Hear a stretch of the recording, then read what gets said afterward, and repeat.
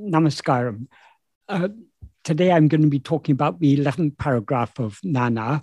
Before I do so, I will first briefly go through the 10th paragraph, which I spoke about last time, because these two paragraphs are, they're both dealing with the same subject, which is the subject of Vishaya Vasanas.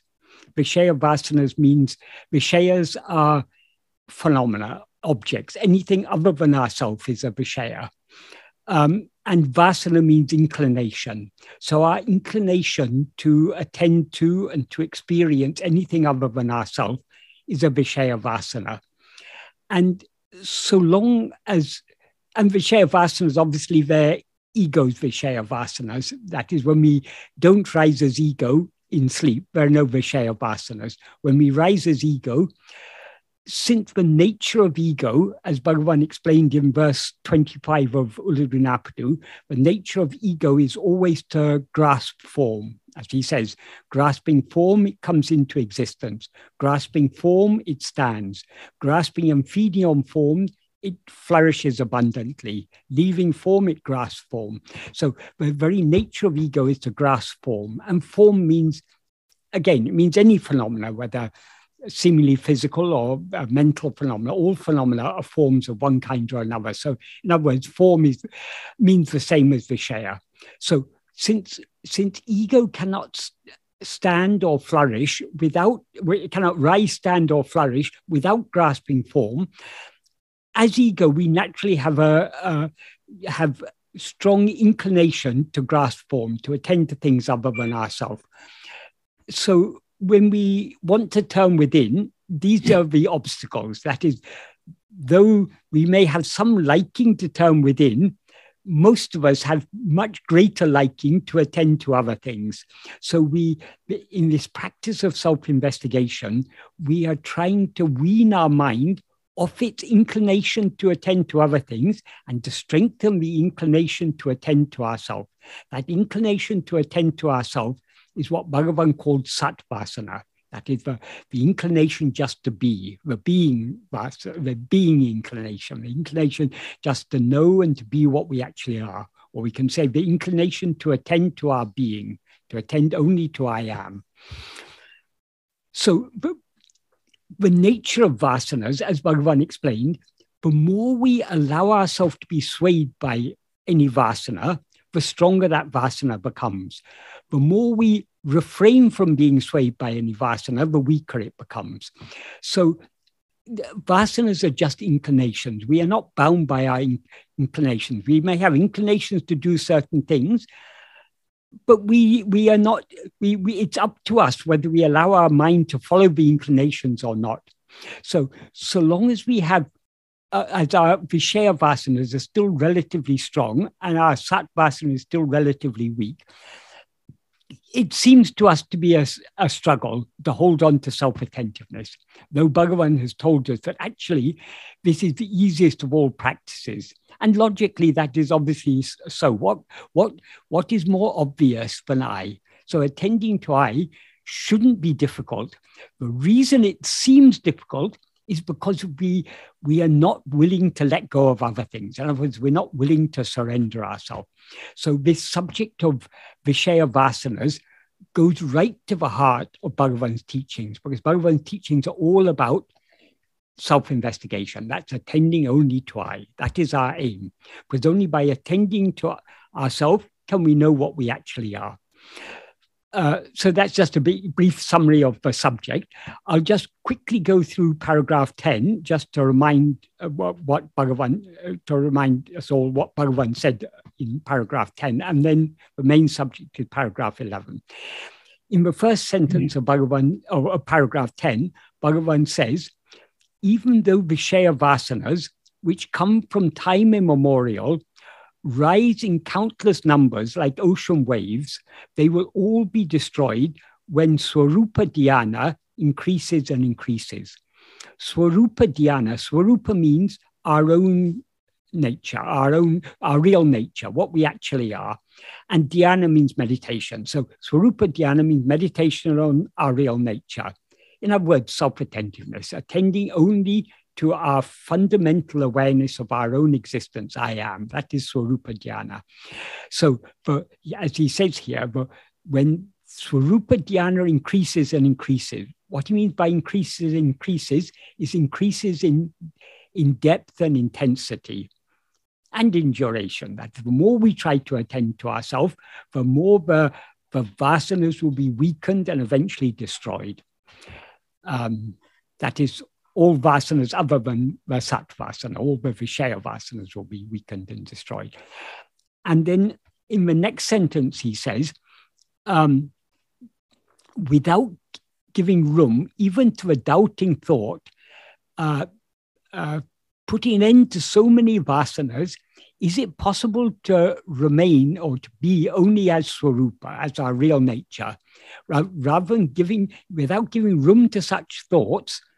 It is necessary to cling tenaciously to self-attentiveness. That is, it doesn't matter what the thought is, all thoughts are allowing our attention to go away from ourselves. So without giving room to the thought, or is it possible, my vasanas are so strong, how can I put an end to them all? How can I just be as I am? We shouldn't even give room to that thought. We need just to cling tenaciously to self-attentiveness. And in Tamil, the main clause of this sentence is Swarupa Dhyanate Vida Pidiyai Pidika Vendum. That is a very, very strong way of saying it. It is necessary to cling. I translate Vida Pidiyai as tenaciously, but it is even tenaciously, though it's a strong adverb in English, it doesn't quite convey the force of what Bhagavan says in Tamil. That is that Vida Pidiyai, Vida means not leaving. Pidiyai means holding. So unleavingly, holding is we can if it's translated literally. So it's very, very strongly Bhagavan said, we just have to hold on tenaciously to self-attentiveness. That's all that's necessary. And then in the next sentence, he says, this is the third and last sentence of this paragraph.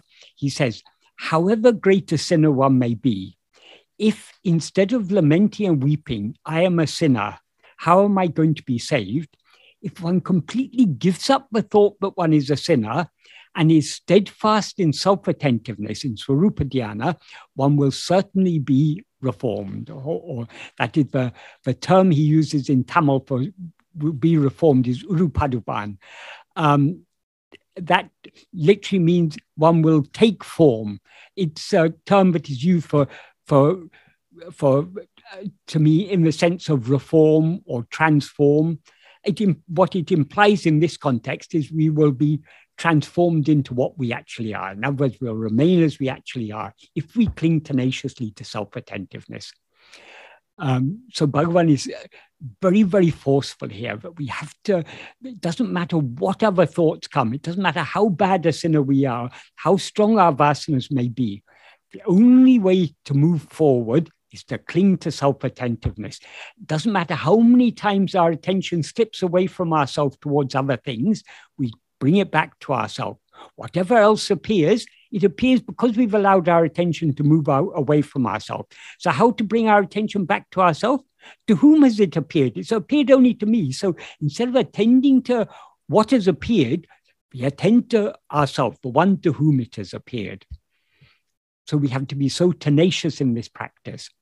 And then he continues this subject in the 11th paragraph, which is the main paragraph I'm talking about today. In the first sentence, he says, Manatin kan edu varayil vishaya vasanegal iru kindranavo adu varayil Nāṉ Ār ennum vicharanayum vendum. That means as long as vishaya vasanas exist within the mind, so long is the investigation, who am I, necessary. So how long will Vishaya vasanas exist within the mind? So long as we rise as ego, it's inevitable that we have Vishaya vasana to a greater or lesser extent.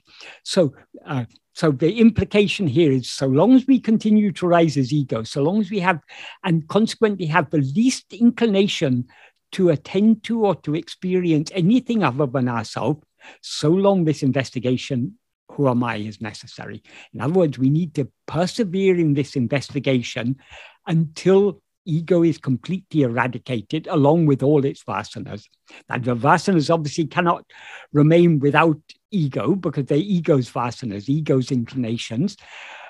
And so long as ego remains, to a greater or lesser extent, it will still have Vishaya vasanas. So we have to persevere in this practice until we are willing to surrender ourselves completely and merge forever back into our source, to lose ourselves in that infinite clarity of pure awareness that is ever shining in our heart as I am I. And then in the next sentence he says, Ninevugal tondra tondra, apode kapode, avegale elam utpatistana tileye, vicharanayal nasipikavendum. That means, as and when thoughts appear, then and there it is necessary to annihilate them all by vicharana, that's by self-investigation or self-attentiveness, in the very place from which they rise. When Bhagavan uses the term thought, or terms in Tamil that mean thought, he's not using it in a narrow sense. Like often we use the term thought in a very narrow sense. We tend to think of the mental chatter that is going on in our mind as thoughts. But that is what the sense in which Bhagavan uses the term thought is all mental phenomena are thoughts. So all thoughts, perceptions, memories, feelings, emotions, likes, dislikes, desires, all are only thoughts. In fact, according to Bhagavan, the whole world is nothing but thoughts, because this world is just a projection of our mind. Just like the world we see in a dream is just a mental fabrication. It doesn't exist independent of our perception of it. It's only in our own mind that we have projected it and that we are perceiving it. So everything that we see in a dream is just thought. It's all just mental phenomena. Likewise, everything that we perceive in the waking state is just mental phenomena. In other words, all what seem to us to be physical phenomena are actually just mental phenomena. As Bhagavan says in verse 6 of Ulladu, the world is nothing but the 5 kinds of sense impression. In other words, sight, sounds, tactile sensation, tastes and smells.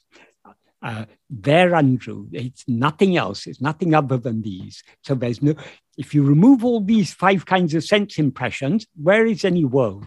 So the world is just these 5 kinds of sense impression. And sense impressions are mental impressions. So they're, in other words, they're mental phenomena. So according to Bhagavan, everything other than the pure awareness I am, which is what we actually are, everything else is just a thought. Even the one who is aware of all other thoughts is itself a thought. The one who is aware of all other thoughts is ego, which is what Bhagavan often called the first thought I. That is, the thought called I means ego, and it's the first, as Bhagavan often said, it's the first thought to arise. Only after this thought I arises do all other thoughts rise. Why? Because all other thoughts exist only in the view of this first thought I. So the ego, the thought I, it's a thought, but it's fundamentally unlike all other thoughts, because all other thoughts are jada. That is, they have no awareness of their own. The only thought that is endowed with awareness is this first thought I. So all other thoughts exist only in the view of this first thought. So no other thought can rise except in the view of ego. So when he says here, as and when thoughts appear, he means as and when anything other than ourself appears, that any phenomena, that whatever it may be, it's all just thought. And so whatever may appear, then and there, it's necessary to annihilate what has appeared by self-investigation in the very place from which they rise. what does he mean by in the very place from which they rise? That is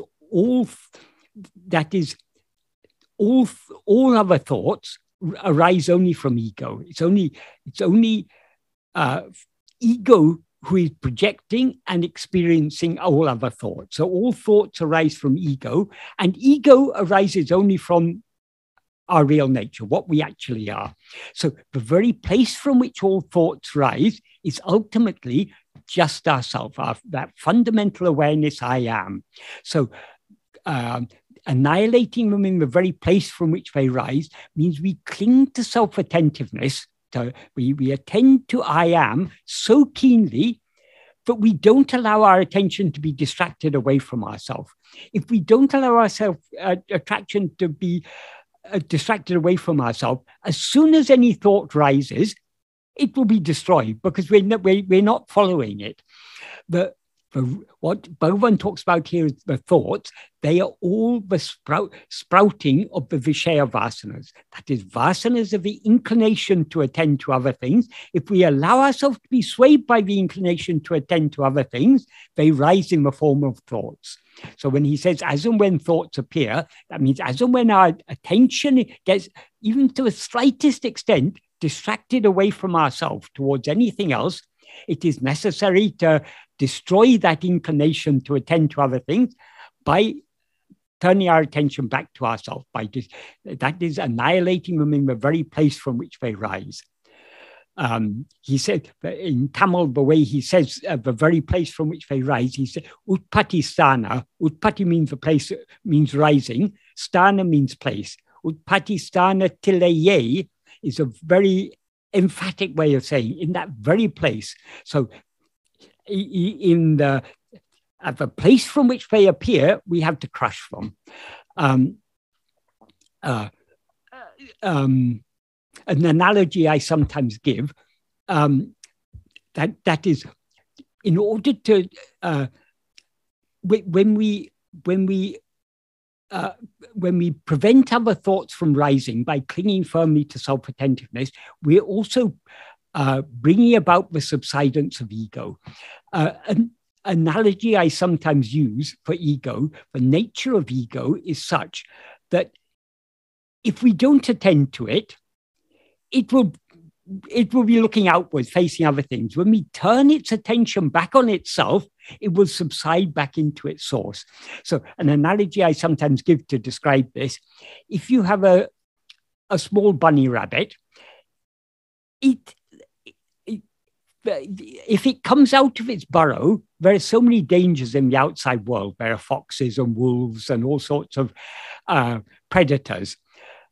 So, but the nature of the bunny is to be very playful. So it comes hopping out to play. But as soon as it becomes aware that any other creature is watching it, it senses the danger and it goes back into its hole. Likewise, ego, when we don't watch it, it will be coming out and doing all sorts of mischief. If we watch it, it retreats back into its hole. So in order to prevent ego from rising, and when ego rises, it rises along with all other thoughts, we need to vigilantly attend to the source from which it rises. This is like, if the bunny rabbit has come out of its hole and is hopping here and there, if you look at it, it retreats back into its hole. Then what you have to do, you have to continue looking at the mouth of its burrow, of its hole, and it will be waiting in there, it will be looking outside. If it sees that someone is looking at it, it will remain inside the burrow. Likewise with ego. If we vigilantly attend to ourselves, ego will not rise. And if ego doesn't rise, other thoughts won't rise. So keeping a vigilant watch on our fundamental awareness of our own being, I am, this is the way to prevent the rising of ego and consequently the rising of all other thoughts. So what Bhagavan implies here when he says, as and when thoughts appear, then and there, it is necessary to annihilate them all by vicharana in the very place from which they rise. He means we should be attending to our source. What is our source? Our source is the place from which we rise is that fundamental awareness I am. What we actually are is only that fundamental awareness I am, that pure awareness of our own being. That is what we need to attend to. By attending to that, we are thereby preventing the rising of ego and annihilating all other thoughts. If other thoughts rise, then they draw our attention away. The other thoughts rise because we've allowed our attention to go away from ourselves. That is the bunny rabbit has come out to play. So we need to look at it very vigilantly. We'll retreat back into the burrow, and we need to continue watching the entrance of that burrow to make sure that it doesn't come out. So what Bhagavan has taught us is actually an extremely simple practice. But we generally think, this self-investigation is very difficult. It's very difficult to be self-attentive. The reason it is difficult to be self-attentive is that we prefer to come out and play rather than vigilantly watch ourselves. So it is all a matter. That is why Bhagavan often said, Bhakti is the mother of jnana. That is the key to success in this path is love. Love is what is called bhakti. So we must have great love to know and to be what we actually are. Only by means of that great love to know and to be what we actually are will we be able to overcome all the vishaya vasana, the inclinations to attend to other things. Then so Bhagavan is as I say, he's emphasizing so strongly that what we need to do is just to be vigilantly self-attentive, to attend to the source from which we've risen. That is that fundamental awareness I am. If we do so, so long as we are firmly holding on to that self-attentiveness, there'll be no scope for any other thoughts to rise. If other thoughts rise, it means our attention has gone away from ourselves. So what do? We bring it back to ourselves. Then in the next sentence, he gives a definition of vairagya. He uses two terms here, vairagya and nirasa. Asa means desire, nirasa means desirelessness. Vairagya also means desirelessness. Raga means passion, implying passionate desire, or any passionate interest in anything else other than ourselves, or indeed any interest in anything other than ourselves is a form of raga. Viraga means being free of raga. Vairagya is the state in which one is free of raga. So being free of likes and dislikes, being free of desire or any interest in anything other than ourselves. That is vairagya, and that is also nirasa. So what the definition that Bhagavan gives here of vairagya or nirasa is anyate nada dirital vairagyam aladu nirase. That means not attending to anything other is vairagya or nirasa. Anything other means anything implies anything other than oneself. So not attending to anything other than I, that is vairagya. The word he uses for not attending is nada dirtal. If we split it up, nadu means to attend or to investigate, and nadadu means not attending to or not investigating. Irital literally means being. So being without attending to anything other than ourselves, that is vairagya or nirasa. But generally, nada dirital, we can, though being is there, we would normally translate it as not attending. But very literally, if we translate it, it's being not attending or being without attending. In other words, just being as we actually are without attending to anything else. Attending to something other than ourselves is the rising of ego.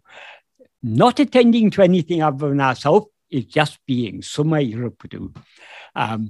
So this practice of self-investigation is not a doing, it's a state of just being what we actually are. Because attending to anything other than ourselves is a doing, because it's a movement of our attention away from ourselves towards something else. So all action begins from this movement of our attention away from ourselves to other things. If we don't allow our attention to move away towards anything else by holding it on, by holding on to self-attentiveness, by holding our attention on ourself alone, that is not an action. That is the subsidence of all action. That is just a state of being. That's why Bhagavan says, Nādā Diratal, the being. He often mentions that. And then in the next sentence, he says, Tane Vidādā Diratal Jnanam. That means being without leaving oneself, or not leaving oneself, is jnana. Jnana means knowledge or awareness. So the real awareness is only the state in which we don't leave ourselves. So if we are holding on to self-attentiveness, we're thereby not allowing ourselves to attend to anything else. So not leaving ourselves and not attending to anything else are one and the same thing. So in the next sentence, Bhagavan says, Unmayil irendum andre. In truth, the two are one. That implies these two, vairagya and jnana, are one and the same thing. So to the extent to which we hold on to self-attentiveness, we are thereby not allowing our attention to move away towards anything else. That is jnana and that is vairagya. And then in the next sentence, he gives a very nice analogy, which I think probably we're all familiar with. The analogy he gives is that in Tamil he says, Muttu kolipo tam ideil kalle katti kondu murki kadal aleil kidekum mutte epidi edukindranov epidi kiragalo apadiye oruvanum vairagya tannul andu murki atma mutte adayalam. What that means is, just as pearl divers tying stones to their waist and sinking pick up pearls that are found at the bottom of the ocean, so each one, sinking deep within oneself with vairagya, may obtain the pearl of oneself. So the analogy is that Bhagavan is comparing vairagya to the stones that pearl divers tie to their waist. That is, pearl divers cannot sink deep enough to reach the bottom where the pearls lie without tying stones to their waist, so that the stones are essential. Once they pick up the pearl, then the stones are no longer necessary. But in order to reach the pearls, they need that vairagya. They need the stone tied to their waist. So Bhagavan uses that as an analogy. We need to be weighed down by the stone of vairagya. That is, we need to be so free from any inclination to attend to anything other than ourselves. Then only we're able to sink deep enough within to attain the pearl, the Atma-vichara. That means the pearl, the self-pearl, the pearl that is ourself. In other words, to experience, we'll be able to know what we actually are only by sinking deep within ourselves, by not attending to anything other than ourselves, by attending only to ourselves, by attending to ourselves so firmly that we don't allow our attention to go away towards anything else. So again, question. Yes? About this very topic? And yes, certainly. Is it okay? Yes, certainly. The question keeps coming into my mind, but how practical is this? And one comment, you added a new wrinkle today, because you've talked about this topic before, having to do with how necessary it is to annihilate the thoughts. Today, you added a new wrinkle, well, a couple of new wrinkles, that one you're just talking about, plus the one having to do with other phenomena, which in and of itself is thoughts too, but they're distinct in one respect. As and when thoughts arise, it's necessary to annihilate them. I've read and I've heard you say, and I've heard you explain it, which is tough all by itself. Yeah. all mental phenomena you included in memories, feelings, notions, likes, dislikes, things we might not necessarily recognize immediately as being thoughts also. So how realistic is it to expect this can happen, that all phenomena can be annihilated? And I cite one example of somebody I know personally. Actually, all the regulars here on Sunday morning know the same person. And he said this publicly several times, even in an interview. So I don't think I'm saying anything out of character. This person, Evan, who's here occasionally on Sunday mornings, he has gone through periods in his life where he has done, as you point to, given up all thoughts. He has practiced self-enquiry constantly throughout the day, all waking hours. And it gained him valuable experiences, which he's described in great detail for us, which sound very attractive. To pursue those for those experiences, it exhausted him. And he says now he thinks about returning to that from time to time because he knows there's a payoff to it, but that it would exhaust anybody. So how practical is this? Okay. Firstly, if we're doing something that is giving us experiences, we are not attending to ourselves, because all experiences are just thoughts. That the only real experience is what we are always experiencing, which is that fundamental awareness I am. Experiencing anything other than that fundamental awareness I am is experiencing something other than ourselves. So in the path of yoga, for example, the aim is to experience. So that is, in yoga, they are seeking experiences. In Bhagavan's path, we are not seeking any experience. We are seeking the experiencer. Whatever we may experience, it is just a mental fabrication. Bhagavan says in verse 20, I think, of Uludunapadu, even seeing God without seeing oneself is seeing only a manomayamam kakshi, a mental fabrication, a sight made of formed of mind. So we are not seeking any experience. We are seeking the experiencer. When we know what we actually are, all experience will come to an end. Sometimes the state of true self-knowledge, of pure self-awareness, is sometimes it's referred to as Atmanubhuti, the experience of oneself. But that is not an experience like any other experience. In all other experience, you've got an experiencer, you've got something that is experiencing it, and you've got a means of experiencing it. Whereas in the true experience, the experience of our own being, we can experience that only by being that. That is what we actually are, is pure awareness. Pure awareness can never be an object of experience. What is aware of pure awareness is only pure awareness itself. So in order to experience ourselves as pure awareness, we need to lose ourselves in that pure awareness. So long as we are experiencing anything other than ourselves, we are not surrendering ourselves. We are not letting go. I like that. I see it as a positive approach as opposed to what I would label a negative approach. I mean, I don't really mean that. It's also negative.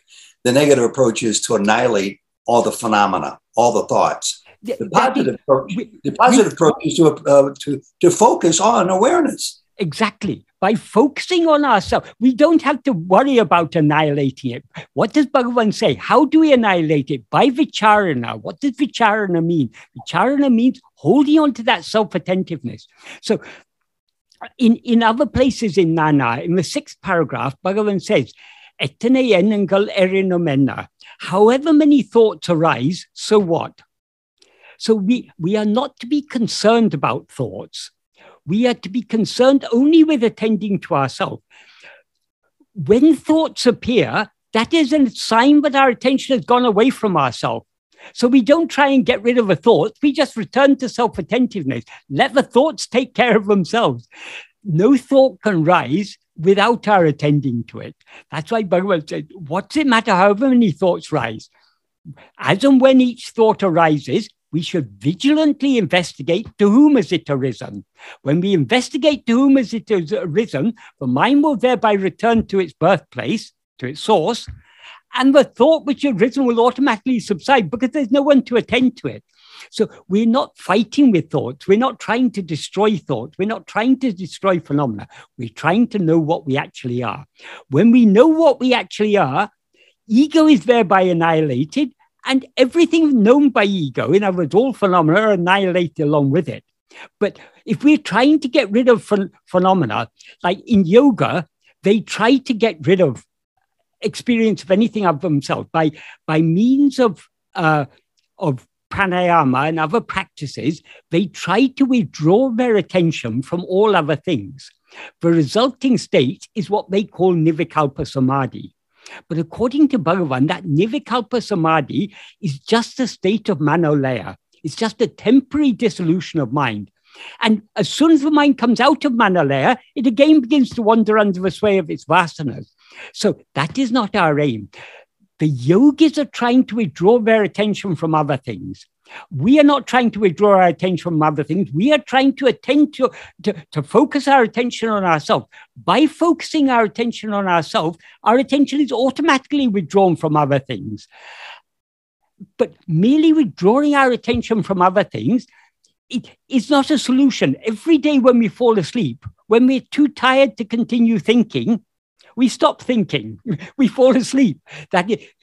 We fall asleep because we are too tired to continue projecting and attending and experiencing phenomena. So when we fall asleep, we are not attending to ourselves. We are just withdrawing our attention from everything else.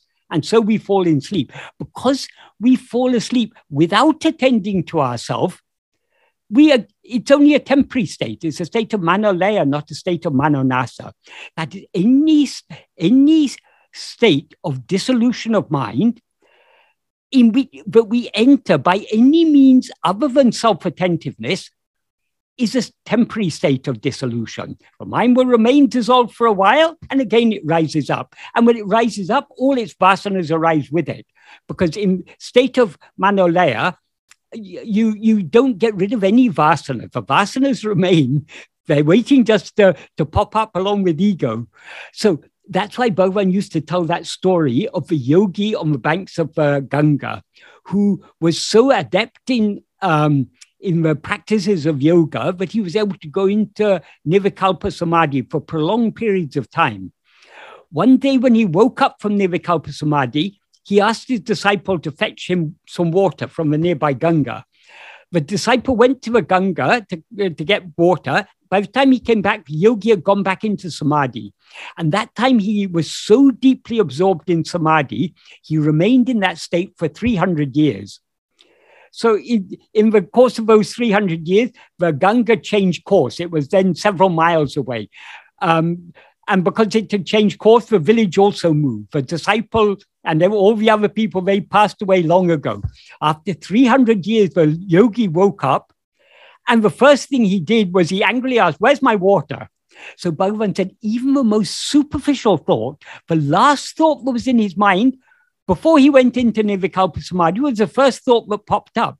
So if even the most superficial thought is not annihilated, what to say about all the vasanas, the seeds that give rise to all the thoughts?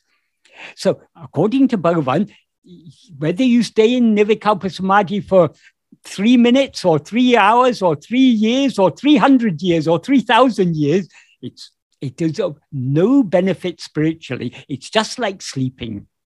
When we sleep, it's very pleasant to sleep. We all like to sleep, but we don't gain any spiritual benefit by it because we enter sleep merely because of tiredness.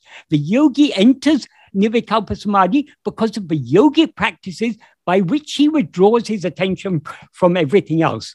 Our aim is not to withdraw our attention from other things. Our aim is to attend only to ourselves. If we attend only to ourselves, automatically our attention is withdrawn from other things.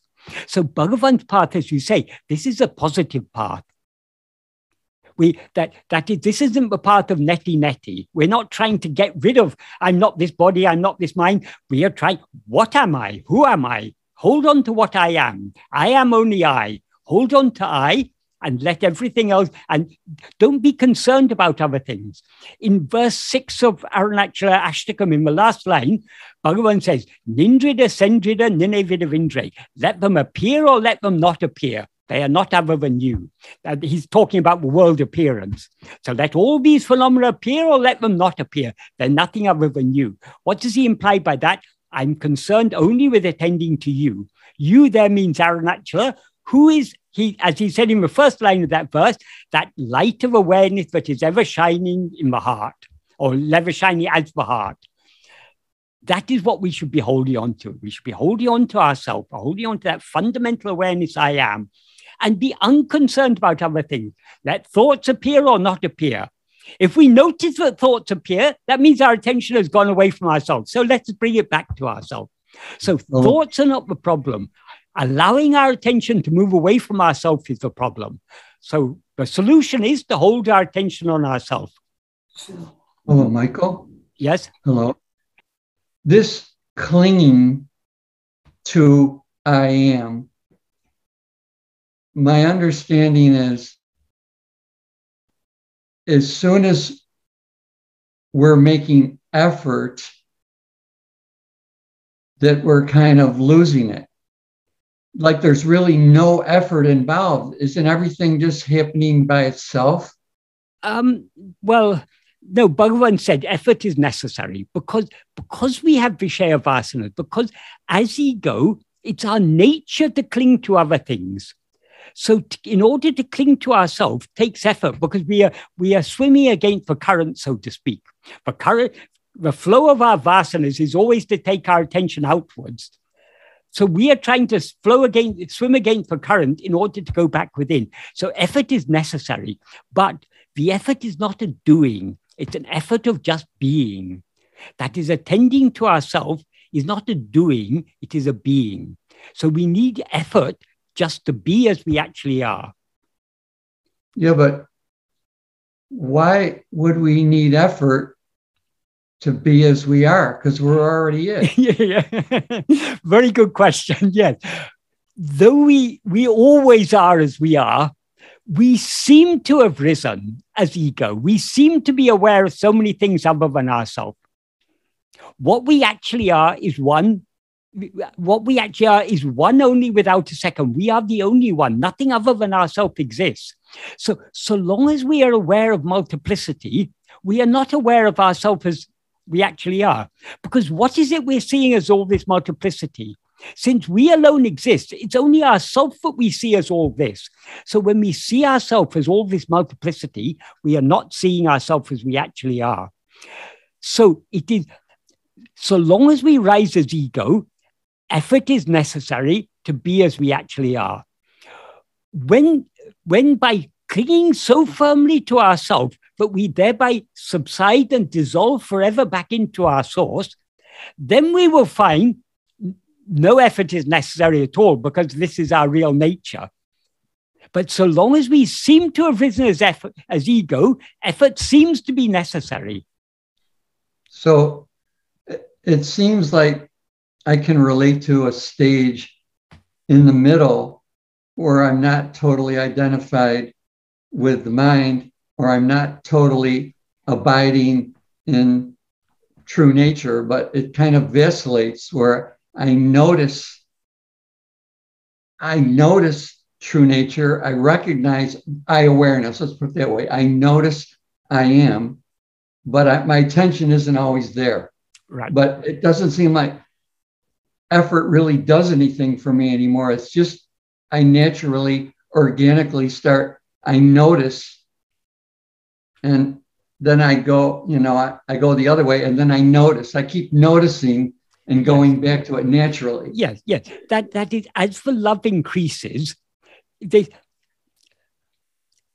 supposing you're given some work to do, if you enjoy that work, it won't seem like work to you. But if you don't have love for what you're doing, it will seem like an effort is required. So when we truly have love to know and to be what we actually are, this effort will seem to be no effort at all. But because, so long as we have even the slightest inclination to attend to ourselves, even the slightest liking to be aware of anything other than ourselves, effort is necessary. So well said. Yeah. And you say between the identification and being what we actually are, there is actually nothing in between. Either we are aware of ourselves as we actually are, or if we're aware of anything else, we have already identified ourselves. Because it's only when we identify ourselves as I am Ronald or I am Michael that that other things appear. In sleep, you're not aware of you're aware of yourself just as I am. You're not aware of yourself as I am Ronald. Therefore, you're not aware of anything else. But in waking and dream, you're aware of yourself as I am Ronald. Consequently, you're aware of other things. As Bhagavan says in the verse 4 of Ulladu, if oneself is a form, the world and God will be likewise. If oneself is not a form, who can see their forms and how? So we see this multiplicity of forms only when we identify ourselves as one among them. Now we identify ourselves, I am this person, I am this form, consisting of 5 sheaths, as Bhagavan says. So this form of 5 sheaths, so long as we are aware of anything else, we're aware of other things because we have identified ourselves with this form of 5 sheaths. How to give up this identification? Only by holding on to I am. Because whatever we identify ourselves with, they are adjuncts, things that have been added to us. They are added to us because we're holding on to them. If we want to that is, in order to free ourselves from them, we need to hold on to what alone is real, namely I am. To the extent to which we hold on to I am, to that extent, Ronald and Michael and everything else will drop off. I like what you said about loving. That is absolutely essential. That is the key. Yeah, that hit the nail right on the head. Yeah. Is I like it and it attracts me because I like it. Yeah.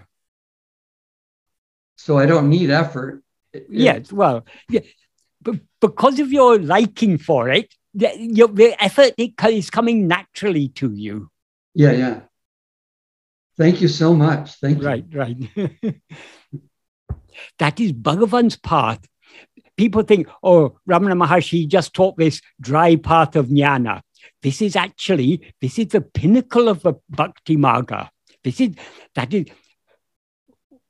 The pinnacle of bhakti is surrender. And surrender can be complete only when we investigate ourselves. Because how can we surrender ourselves without investigating what we are? Because the nature of ego, so long as we're attending to anything else, ego is flourishing, rising and flourishing and doing very well. But ego feeds on other things. When we attend to ourselves, that alone is surrendering ourselves. So this is the pinnacle of the path of bhakti. So we need all-consuming love to succeed in this path. Most of us feel now, oh, I don't have sufficient love. That is true. How do we get sufficient love? By persevering in this practice. That the more we practice being self-attentive, the more the love to be self-attentive grows. That's why Bhagavan said, bhakti is the mother of jnana. So the path that Bhagavan has taught us is the purest path of bhakti. Bhakti in its purest form is just clinging to self-attentiveness. Because what is real? What is God? What is Brahman? It's nothing but I am. So we can forget about God, forget about Brahman. All we are concerned about is, who am I? Hold on to this I.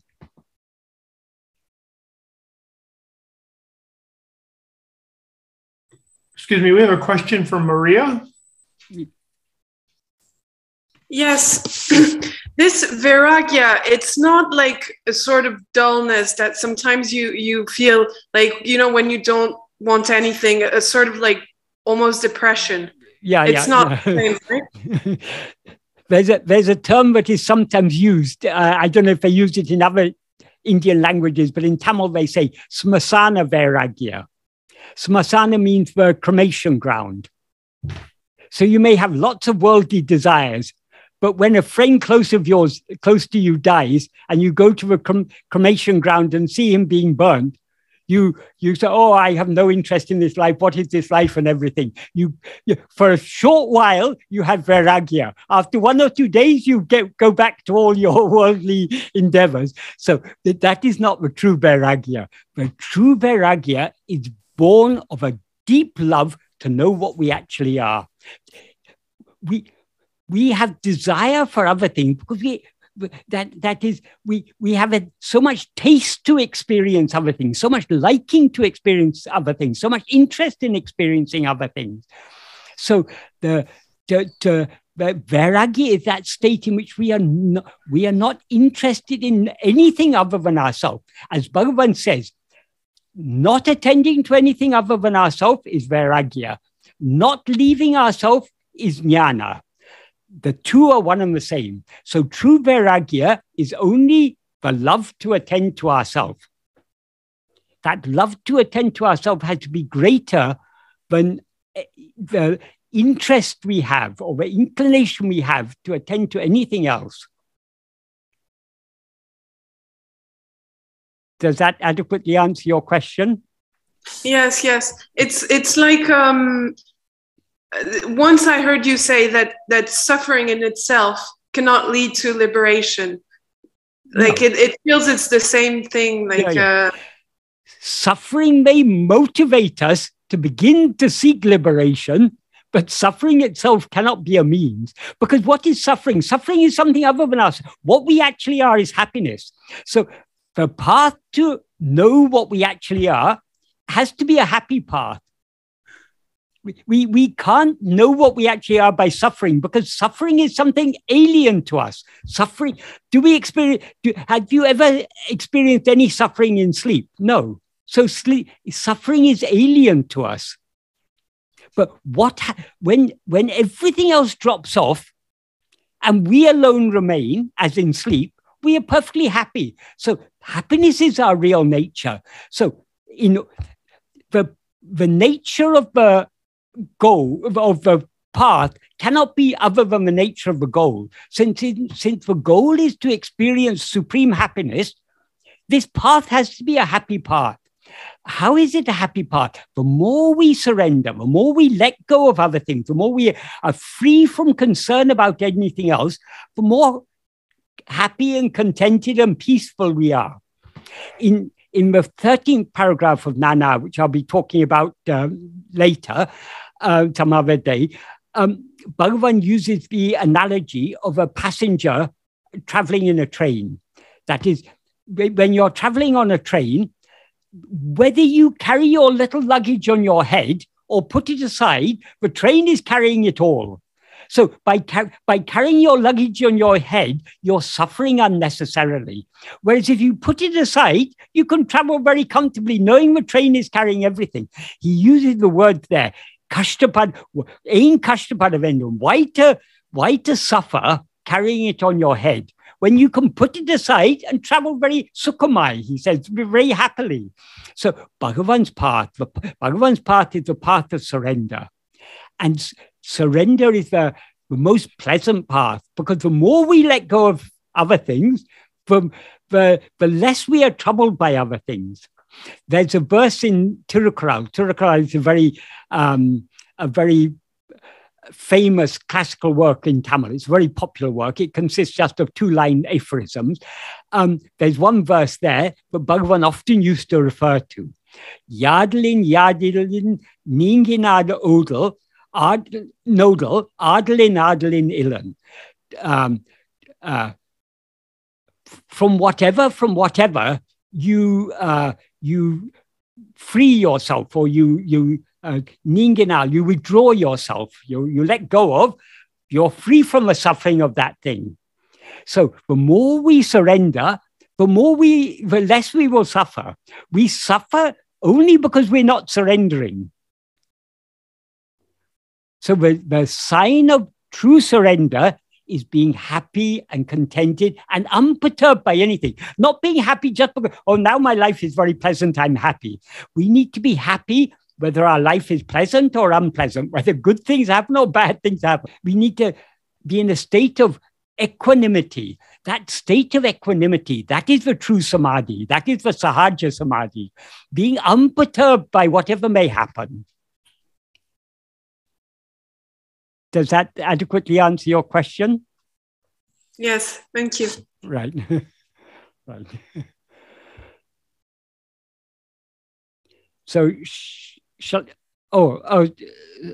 Sarah, you've got your hand raised. Do you want to ask something?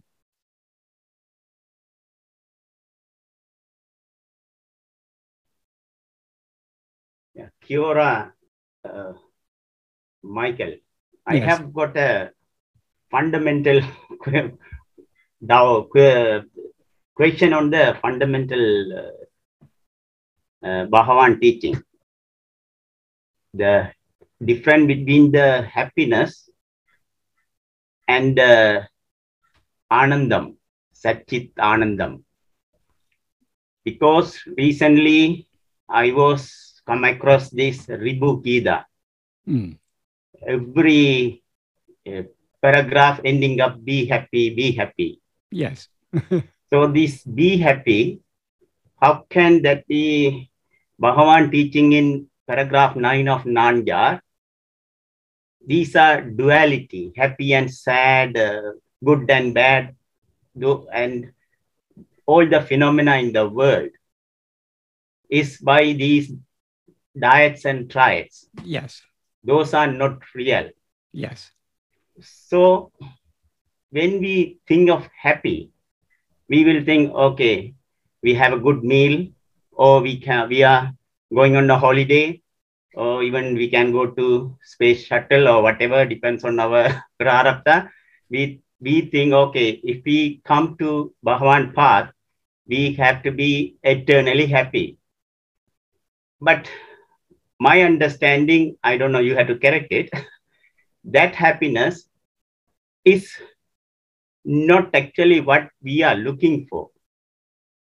Even in Bhagavan teaching, there is a, I don't know where I heard this, when you are doing a self-investigation, with the love you are looking for yourself, you have to, even not thinking about getting that Satchit Anandam. If you are expecting that, that is also, you are, and other thing, once you get into that stage, who is going to experience that Satchit Anandam? Because there's no I, no ego. So we don't know exactly what is the real state, because there may be no words.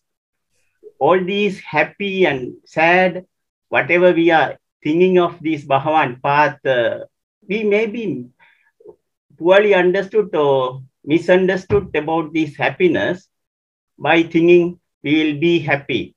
So actually the Ribhu Gita is the one making me to think what it is diluting us, so we are forcefully believing, okay, we will be happy. That is most of our understanding.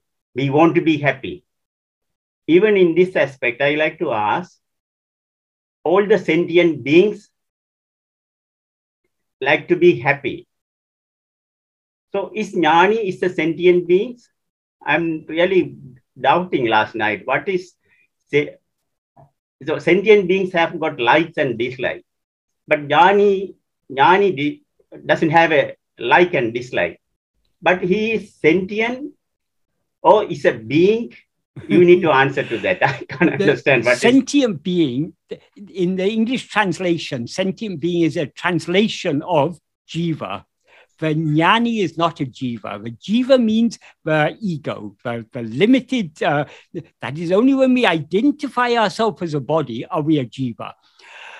The jnani, as Bhagavan said, jnana me jnani. Jnana alone is the jnani. So the jnani is not a person. In our view, Bhagavan seems to be a person. He seems to have a body and to have a mind and to be answering our questions and whatever. But Bhagavan said, I am not this. I am that. I am only I. I am that which is shining in the heart of everyone as I. So the jnani is nothing other than I. So long as we are aware of anything other than ourselves, that is ajnana. Bhagavan says in verse 13 of Uludunapadu, Jnanamam tane me, oneself who is jnana, who's pure awareness, alone is real. Nānavam jnanava jnanamam, awareness of multiplicity, of otherness, of any diversity is ignorance. So the jnani is free of ignorance. The jnani is free of awareness of anything other than itself. So only the jnana means pure awareness. Who can be aware of pure awareness? Only pure awareness can know pure awareness. So the jnani is nothing other than pure awareness. Regarding what you asked about happiness and Satchidananda, Satchidananda are not three different things, Sat and Chit and Ananda. Sat is Chit and Ananda. Chit is Sat and Ananda. Ananda is Sat and Chit. Since Ananda is Chit, who is to experience that Ananda? Only Ananda can experience Ananda. So the true happiness that we actually are is beyond the dyads, beyond the pairs of opposites, the happiness and unhappiness. The existence that we actually are is beyond existence and non-existence. The awareness that we actually are is beyond awareness and non-awareness. So we are seeking that real happiness, but for which there is no opposite. That is, and we can experience, as Bhagavan said, that happiness is our real nature. So we can experience that happiness only by knowing and being what we actually are. We can experience happiness only by being happiness. That is the true happiness. But the path we are on, I was talking about happiness in terms of the path we're on. If we are following Bhagavan's path correctly, we are surrendering, we are letting go of other things. And to the extent we let go of other things, we are free from the suffering caused by those things. So we are happy. If you're carrying your luggage on your head, how uncomfortable it is. If you put it aside, how pleasant it is. So surrender is the most pleasant path there is. Who is to be happy after we annihilate the happy ego? There's no one to experience the happiness. The obstacle to happiness is our rising as ego. Why do we seem to experience anything other than infinite happiness? Is because we've risen as ego. When ego remains, who experiences happiness is happiness itself, because we are happiness. We ourselves are there experiencing ourselves as we actually are, which is as infinite happiness. Yeah, that is the reason I am thinking, as we are Bhagavan devotees, we are thinking so long as happiness is something that comes and goes, it's something other than you. But happiness, true happiness, is not something that comes and goes. It is our very nature. So who experiences happiness in sleep? Because we are free of everything else, we experience ourselves as we actually are, and what we actually are is happiness. Yeah, these are intellectually we understood from Bhagavan teaching. Yes. But there is no exact word, this happiness, in Tamil, there is all these happiness, but we are looking in the word called Sittinbam. But with the Satchidananda, we call Perinbam. Yes. So there's a different terminology. Even that, I don't think is a fraction of what the happiness, what we don't know. Actually, there is no one to realize that happiness. All Chitrimbam, all this petty happiness that we experience in this life, it's an iota of the infinite happiness of the Perinbam that we actually are. So Bhagavan says, whenever a desired object is achieved, the mind is subdued because it's no longer agitated by that desire. So it experiences, it returns to the heart and experiences an iota of that infinite happiness that it actually is. So Perinbam and Chitrimbam are not two different happinesses. Perinbam is the real happiness. When we experience an iota of that, we call it Chitrimbam. But it's the same happiness. We need to just drop the smallness and the infinite happiness alone will remain. The smallness is our rising as ego. If we are finite, we can only experience finite happiness. And so long as there's finite happiness, there's also finite unhappiness. When we drop our finite nature by knowing ourselves as we actually are, we remain as infinite, and we then experience ourselves as infinite happiness, because that happiness is the very nature of infinitude. What I am thinking, we are confused or having a delusion. If we come into the by Bhagavan path, we are having a shortcut to get the happiness. But I don't think this happiness, we even should not think about this happiness, achieving the happiness. Then whatever it comes. Why did Bhagavan start Nāṉ Ār by talking? The first paragraph of Nāṉ Ār wasn't in the original questions that answers that Bhagavan gave to Sri Prakash Pillai. Bhagavan wrote that first paragraph separately when he wrote the essay. So he added that because it's such an important topic, because we are all seeking happiness. We all love to be happy because happiness is our real nature. But when we annihilate the ego, there's no one to experience that happiness. That's also Bhagavan said to us. There's nobody to experience happiness as an object. But you yourself are happiness. Why do you worry about ego? Why do you want ego there? The ego is the problem. Leave ego and be as you are. When you that is, all these questions arise when we are sitting on the edge of the ocean of nectar, and we're having discussions about the ocean of nectar. Bhagavan says, don't talk about the ocean of nectar, dive in it, drown yourself in it. So the more we go into, the deeper we go in this practice, the clearer all these things will become. Because happiness is our real nature. So to the extent to which we attend to ourselves, it will be clear to us that happiness is not something that comes from outside. Happiness is our own real nature. So since happiness is our own real nature, we don't need an ego to experience it. Ego is what gets in the way. Drop ego, and then you remain as Satchidananda. And Satchidananda alone experiences Satchidananda. Yeah, only Bhagavan teaching what I need to get it. What we need to do, the real clarity can come only from practice. We can go on and on talking about it. We can go on and on questioning about it. But if we don't put it into practice, it will not become clear. Whatever I say, whatever Bhagavan says will not be clear until we've actually put what he's saying into practice. Practice is essential. If we put it into practice, these questions will no longer arise.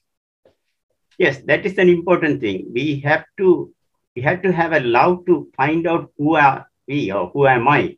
That is the only thing Bhagavan's basic fundamental teaching. Exactly. But there are a few things he said we are happy. Then we are misunderstood that happy, and then we are looking for the worldly sit-in bomb. No, that is not. Bhagavan says happiness lies in letting go, not in grasping things. So long as you're grasping anything other than yourself, that's a miserable state. But holding on to ourselves, that alone is happiness, is true happiness. Yeah, definitely. So let us follow the path that Bhagavan has shown us, and all these things become clear. Because Bhagavan said the sleep is a state of pure being. Then sometime people may think, if my sleep get disturbed, I am out of Satchitananda. So that is all a misinterpretation. You are never, you yourself are Satchitananda. How can you ever be out of yourself? So we can go on and on discussing these things, but why that is discussing Bhagavan's teachings is useful to the extent that it encourages us to put it into practice.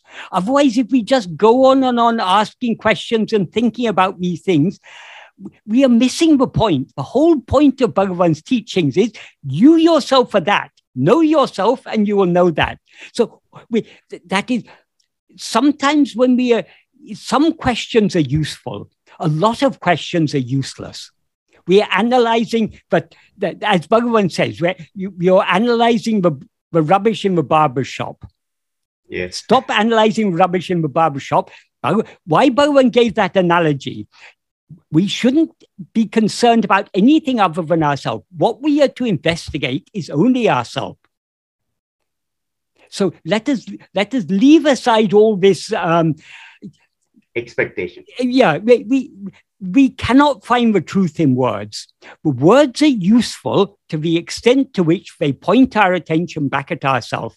If we don't turn our attention back to ourselves, if we go on seeking the truth in words, then we'll be thinking about Chitrimbam and Perimbam and all the differences and whether this is a dyad or...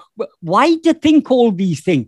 We need to understand, but the true understanding of Bhagavan's teachings can come only to the extent we put it into practice. When we put it into practice, these trivial questions will all dissolve because they're not important. What is important is that we attend to ourselves. That is, what is Bhagavan talking about in this 10th and 11th paragraph? He's emphasizing so much the need for us to attend to ourselves. That is all that is required. In fact, the very next sentence, if I can carry on, the next sentence is such an important sentence. In the next sentence, Bhagavan says, after giving that analogy of the pearl diver, he then says, Oruvan tan sarupa medayam varayil, nirantara swarupa smaranaye, kai patruvanayin, adu andre podam. That means, if one clings fast to uninterrupted Swarupa Smarana until one attains Swarupa, that alone is sufficient. Swarupa means our own real nature, what we actually are. In other words, that fundamental awareness I am. Swarupa Smarana means remembrance.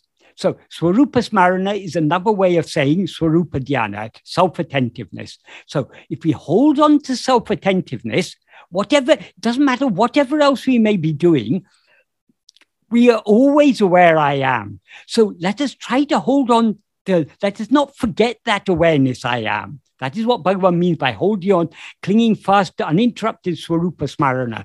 If we do that, that alone is sufficient. So all Bhagavan has asked us to do is to hold on to self-attentiveness, hold on to self-remembrance. Don't forget yourself. Continue trying to hold on to I am. If you do so, when we are turning our attention within, when we are attending to ourselves, we are attending to the original source, to the source of all light.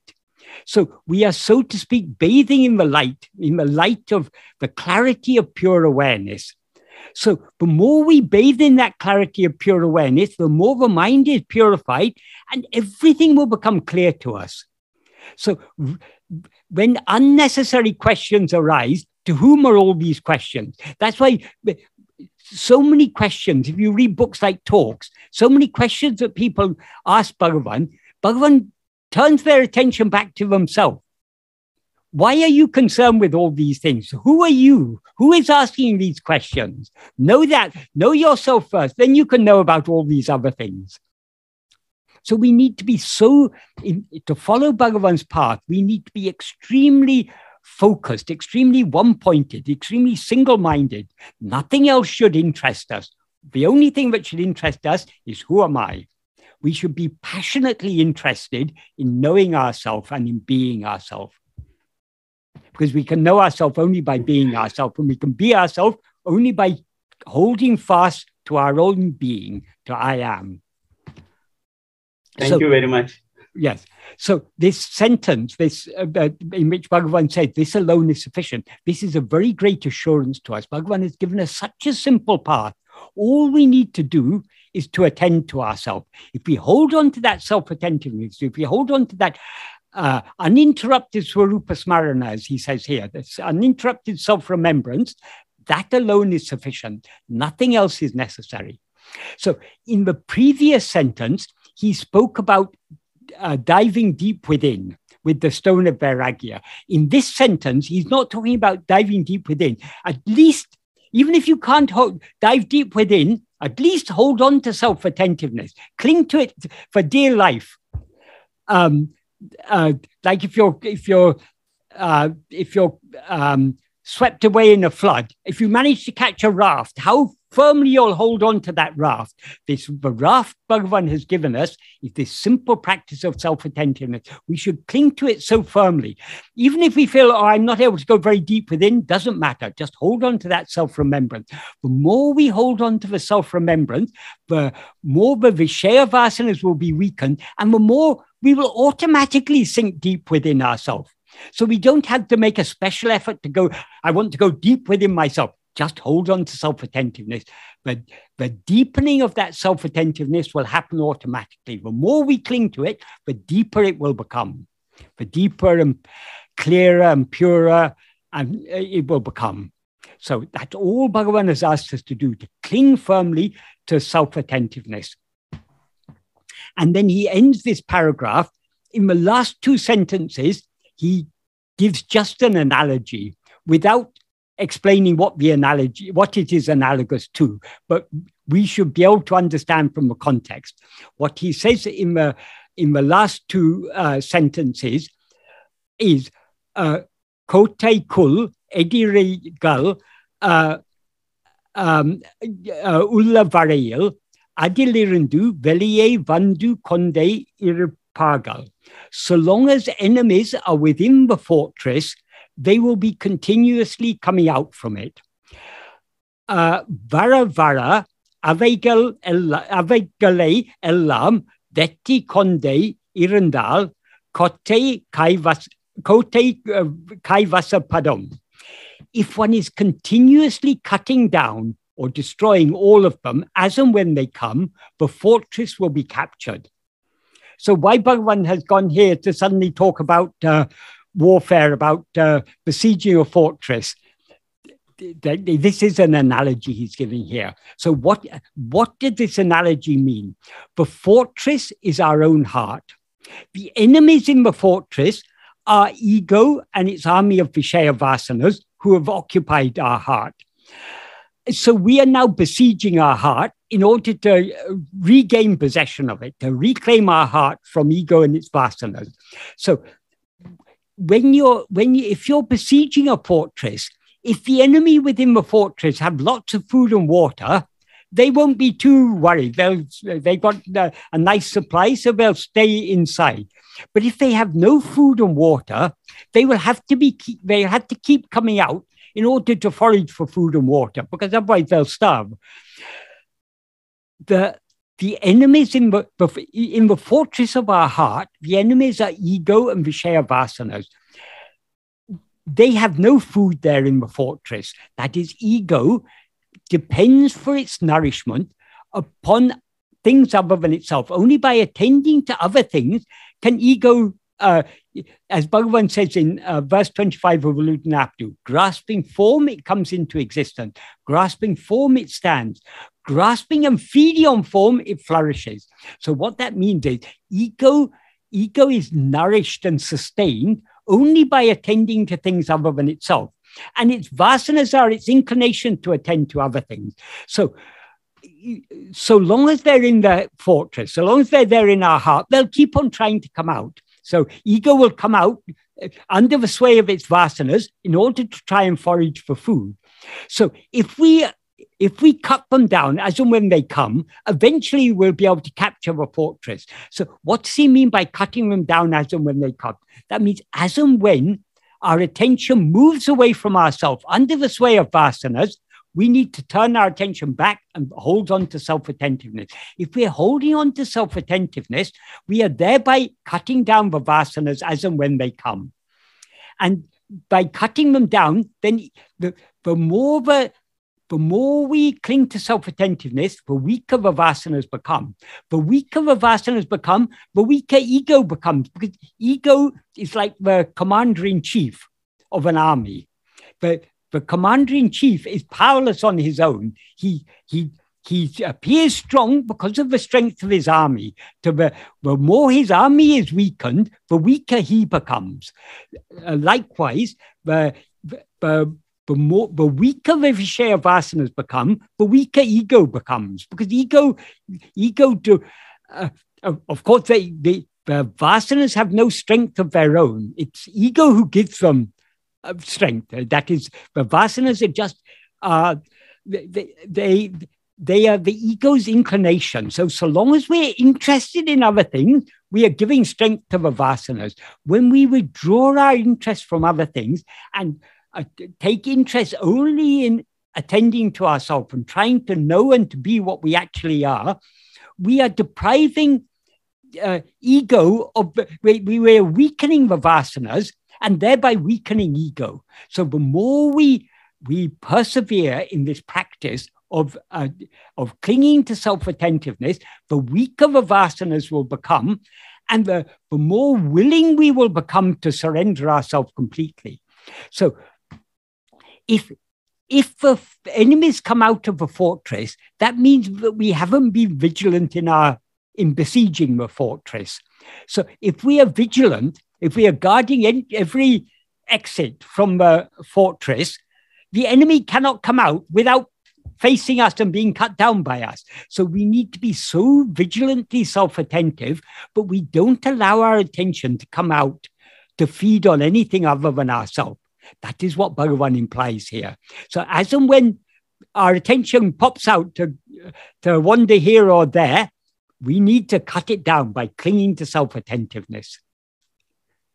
So this is a very beautiful analogy Bhagavan gives here. And these two paragraphs, this is the very heart of this work, Nāṉ Ār, because this is the real, here Bhagavan is discussing the real nitty-gritty of the practice. What is the problem we all face in practice is our liking to attend to other things. That liking to attend to anything other than ourselves, that is what Bhagavan refers to as Vishaya vasanas. That is the enemies within the fortress. So we need to, whenever any liking to attend to anything else arises, we need to cut it down then and there by holding on to self-attentiveness, by clinging tenaciously to Swarupa Dhyana, by holding fast to Swarupa Smarana. These are just different ways of saying the same thing. We need to be so keenly self-attentive, but we don't allow our attention to move away towards anything else. So are there any questions anyone would like to ask about this? I have one, Michael. Yes. It's in two parts, but I think they're both the same thing. It's like one is in the clinging to the attention. You make it sound pretty easy, although I don't find that personally so. What I do find rather easy is, I think what you're talking about here in paragraph 11 is letting go of everything. Any thoughts, any visions, any experience. Letting go is a simple process. And then I'm left with the result of that, which is what I think is self-attention. Right. When I try to hold on to that, then I feel like I'm making effort to hold on to something. But at that point, if I let go of this desire to hold on, then I go back to that place. So my question is this a correct understanding of what you're trying to express there? We have to be very careful here, because merely letting go of other things is not the path Bhagavan has taught us. That is, every day when we fall asleep, we let go of everything. But just letting go of other things will result in manolaya, in just a temporary dissolution of mind, if we do not cling to self-attentiveness. That is, our focus should be on ourselves, on this fundamental awareness I am. This is why Bhagavan is constantly emphasizing the need for self-attentiveness. As he says, letting go of other things, that is vairagya. But what's most important is not letting go of ourselves, holding on to ourselves. That is jnana. And if we are holding on to ourselves, we are thereby automatically letting go of other things. But if we just take letting go of other things to be our aim, then we will end up in Manolaya. So holding on to that, when you let go of other things, what remains? What remains is your own being, that awareness I am. Hold on to that. Don't allow your attention to slip away from that, because if you allow your attention to slip away from that, you're liable to end up in Manolaya, in sleep or some similar state. So when you're talking about vairagya attached to your belt to help you dive deeper, yes, this is dispassion. This is letting go. Correct. Yes. And then so this takes you to that place of self. And that at that point, it's more just an awareness of what you're experiencing at that time, yes, rather than effort to do anything. But Bhagavan is talking about sinking deep within. We sink deep within by holding on to ourselves. In order to hold on to ourselves, we need vairagya, because so long as we don't have vairagya, we'll have too much liking to hold on to other things. So it's necessary to have vairagya in order to let go of other things. But merely letting go of other things is not sufficient. Our aim is to hold on to ourselves. To the extent to which we hold on to ourselves, we are automatically letting go of other things. So if we're not willing to let go of other things, if we don't have vairagya, we won't be able to hold on to ourselves. But the key is holding on to ourselves. That's why Bhagavan said, in the previous paragraph, he was talking about, it's the same thing, it's just different terms he used. He talked about Swarupa Dhyana. That means self-attentiveness, attending only to ourselves. In this paragraph, he talks about vicharana. Vicharana means, it implies Atma-vichara, self-investigation. So again, it means the same thing. It's holding on to ourselves. In a later paragraph, in the 16th paragraph, he defines what he means by Atma-vichara. Keeping the mind always fixed on oneself or in oneself is Atma-vichara, is what he says. What does he mean by keeping the mind always fixed on oneself? That means being self-attentive. That is, if you keep your mind fixed on something, that means you're attending to it. If you're reading a very interesting book or you're watching a very interesting film, your attention is riveted on that. You're fixing your mind on that. That means you're not allowing your attention to go anywhere else. So we need to fix our attention on ourselves. That is absolutely essential. Otherwise, many people say, "Oh, I've tried to meditate. I was able to be without thoughts." That is not our aim. Is not just to be without thoughts. In sleep, every night we're without thoughts for several hours every night. But we don't get any spiritual benefit from that. Our aim isn't to be without thoughts. Our aim is to know what we actually are. And we can know what we actually are only by attending to ourselves. How thoughts are relevant here, if we are aware of any thoughts, that shows our attention has moved away from ourselves towards those thoughts. So Bhagavan says, don't fight with the thoughts. Let the thoughts come or go. It doesn't matter how many thoughts come. As and when any thought appears, to whom does it appear? We turn our attention back to ourselves. So Bhagavan's path is not a negative path of rejecting things or letting things go. His path is a positive path of holding on to what is real. If you hold on to what is real, what is unreal will automatically slip off. If you merely let go of what is unreal, you end up in Manolaya, in sleep, or in Nirvikalpa Samadhi, or whatever people say, whatever you choose to call it. It doesn't matter the name you call it. So long as you haven't dissolved in that permanently, you will rise from it again. That state is useless. We want to bring about the destruction of ego. We can destroy ego only by clinging to self-attentiveness. There's no other way. Because what is ego? Ego is just a false awareness of ourself. An awareness of ourself as something other than what we actually are.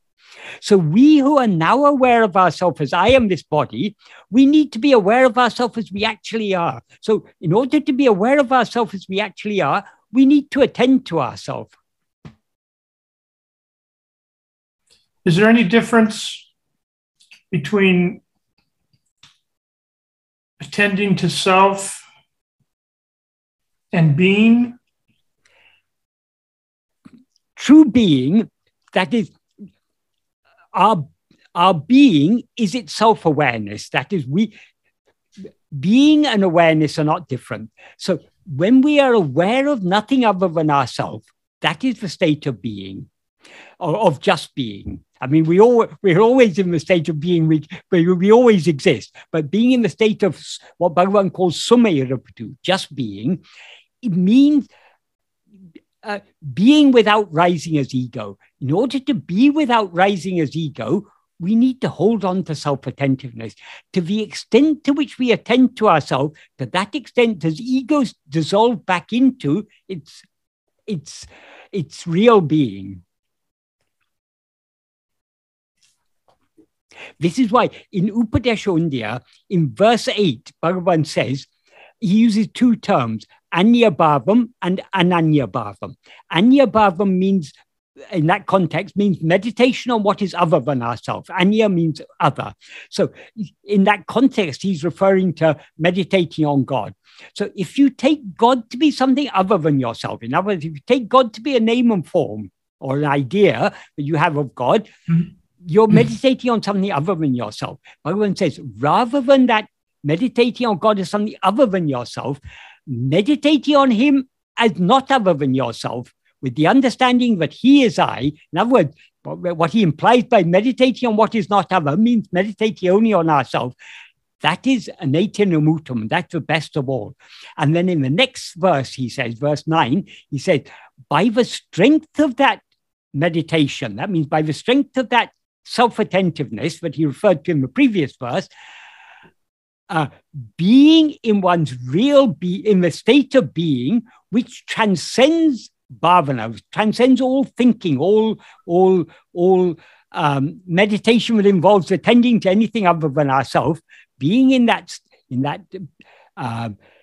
state of being, which transcends all this in the Sat-bhava, that is parabhakti, that is the supreme bhakti. So our aim is, to the extent to which we attend to ourselves, by the strength of that self-attentiveness, we are thereby being as we actually are, is the implication. So in order to be as we actually are, we need to hold fast to self-attentiveness. Otherwise, we are liable to slip into manolaya. And that's, I mean, no harm in being in manolaya. If you're in manolaya for 1,000 years, very pleasant, but it's not a solution. It's because you come back again, you come back with all your baggage. I mean, it's very nice. We all like to sleep every night, but sleep doesn't solve all our problems, because next morning when we wake up, we're back with all the same problems come back again. So our manolaya is not a worthy aim. Our aim is manonasa, destruction of the mind, and the mind can be destroyed only by our knowing ourselves as we actually are. And to know ourselves as we actually are, we need to attend to ourselves. We need to be keenly self-attentive. Well, it sounds like more practice is in order. It is in order. It is in order. But the nice thing about this path, the more we practice it, the clearer it all becomes. People say, does it become easier? In a sense, yes, but in a sense, no, because the more you try and practice, the more clearly you are aware of how strong the vasanas are, and how our attention, even when we think we're being self-attentive, still we are holding on to something other than ourselves.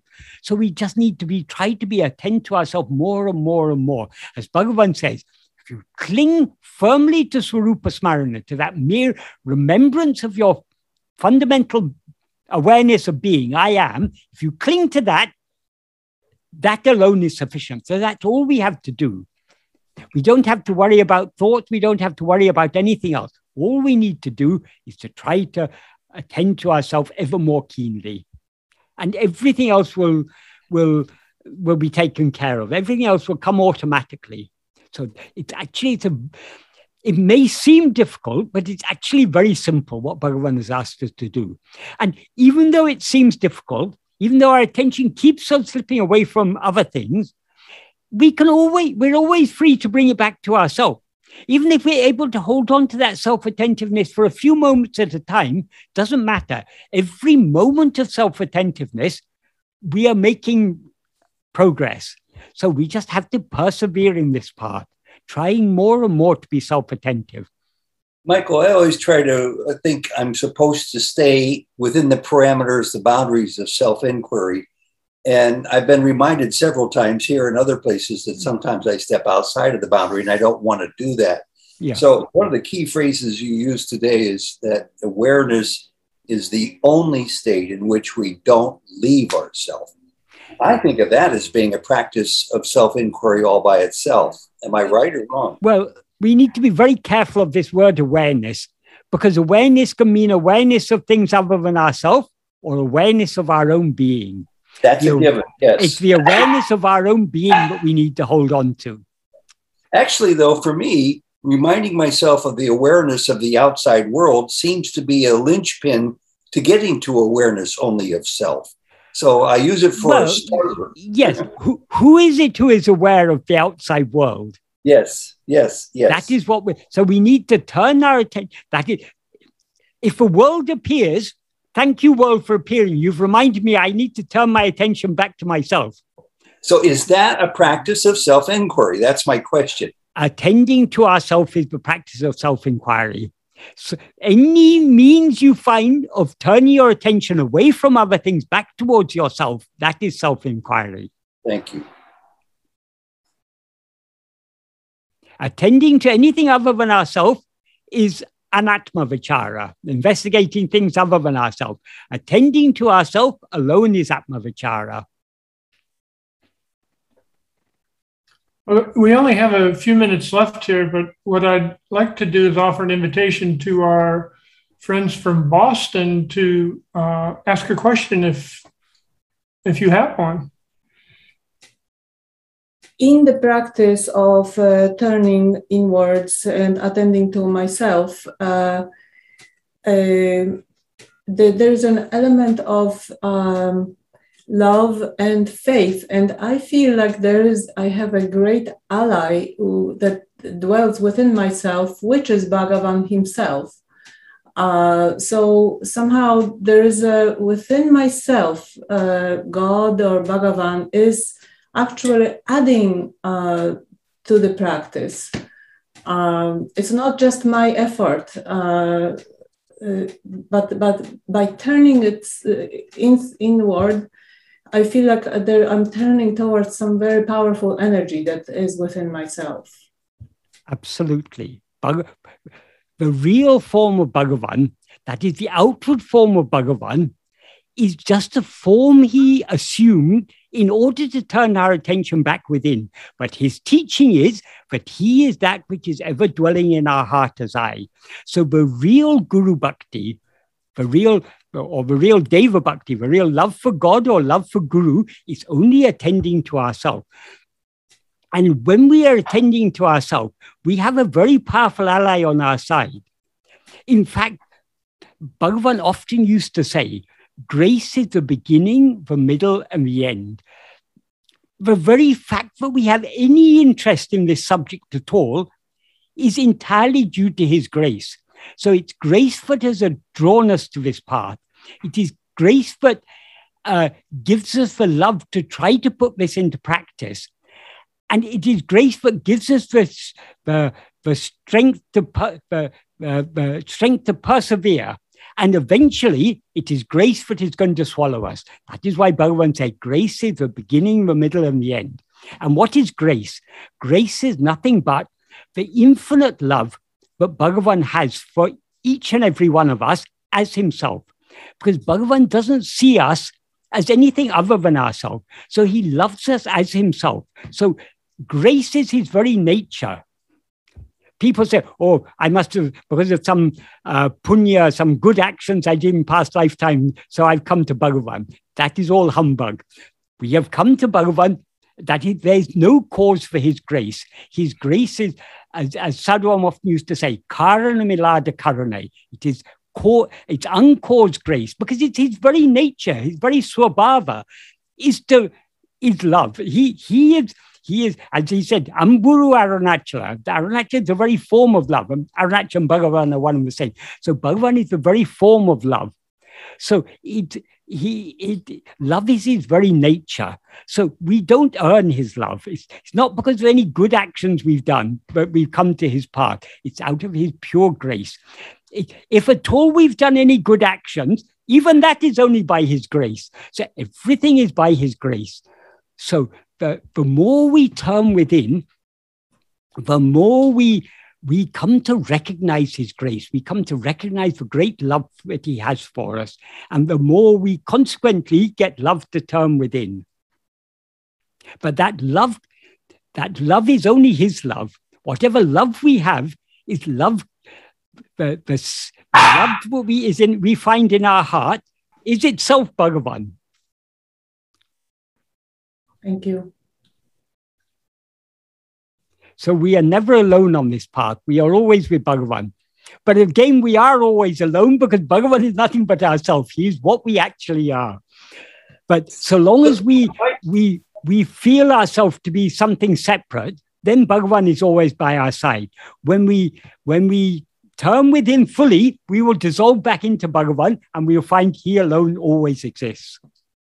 And we are nothing other than that. It doesn't help to always think that he's outside of ourselves or that Jesus. No, it helps to always think that he's inside ourselves. And he is what we actually are. And it doesn't help to think that he's anything other than ourselves, as you just said. Yes, yes. That's how I get confused when people pray to Baba, pray to Ramana, to Bhagavan, and they're really addressing self. Yeah, that is, so long as our attention goes outwards, he seems to be a name and form. So as Bhagavan says, so long as you take yourself to be a body, the Guru also seems to be a body, or God also seems to be a form. But what he actually is that which is in our heart as I. So when our attention comes outwards, when we find we don't have enough love to turn within, then we pray to him, give me the love to turn within. And then we turn back within. But we can find him only in our heart. Many people have not understood Bhagavan's teachings correctly. Even among Bhagavan's devotees, there are people who believe and people who claim that a living guru is necessary. They have completely misunderstood what Bhagavan has taught us about guru. Guru is not the name and form. Guru is that which is always shining in our heart as I. So the purpose of the outward form of guru is only to turn us within to find the real guru within us. So the whole purpose of Bhagavan's teachings is to stop us looking outside, to look only within. So if we are going out looking for guru, looking for living guru, as people say, we have completely misunderstood what this is all about. Bhagavan's path is all about going within more and more and more and more. And if at all we feel the need for outside support, what greater support can we have from Bhagavan himself? All the support we need is provided by him in his teachings. So we don't need any other guru. We don't need any other external help. If we keep our mind dwelling on his teachings whenever it comes out, that will encourage us to turn back within. And the more we turn within, the closer we are coming to the real guru, to the real Bhagavan, who is ever shining in our heart as I. That way, Bhagavan was uncompromising, insisting. Bhagavan is that, God is that which is shining in your heart as I. Guru is that which is shining in your heart as I. Arunachala is that which is shining in your heart as I. Bhagavan is that which is shining in your heart as I. When he was asked, who are you? He said, Ariyati tara jivara dahavari jagohail, Arivairami paramatma Arunachala Ramana. Arunachala Ramana is that Paramatma that exists blissfully as awareness, meaning as awareness means as the awareness I am, in the cave of the heart lotus of all different jivas, beginning with Hari. So from the highest God to the smallest ant, Bhagavan is shining in their heart as I. So we can find Bhagavan only within our own heart. I think that is a good place to close for today. Very good place to close. Let us close everything. Let us close the outward going mind and turn within.